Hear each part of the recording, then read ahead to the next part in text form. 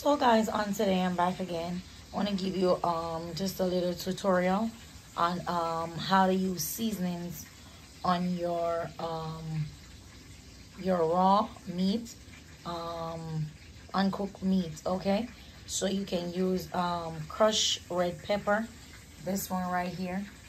You can also use this, one of my favorite Maggi seasonings, or this is all purpose. You can use it. Also, if you want to give it flavor, you can also give it a little Szechuan cayenne, because this makes your chicken give it a orange look, if that's the look you're looking for. Now we use a little bit black pepper. We use a little spice rock. Okay, this is mixture to your spice. Okay, Kicked Up Kitchen, very good seasoning. This is chili seasoning mixed with a whole different vibe.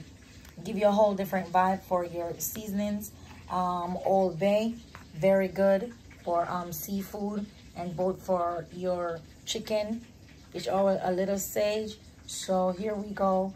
You can add a little paprika right here. So it's very important, guys, that you season your uncooked meat.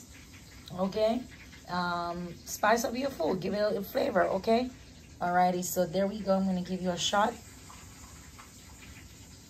of all these seasons that you can use in your kitchen, right? And many of these seasons, guys, salt is already added, so you don't have to use a lot of salt. For many of you that are struggling with blood pressure, you know, that is trying to be on a low diet with your saltation, so be very aware.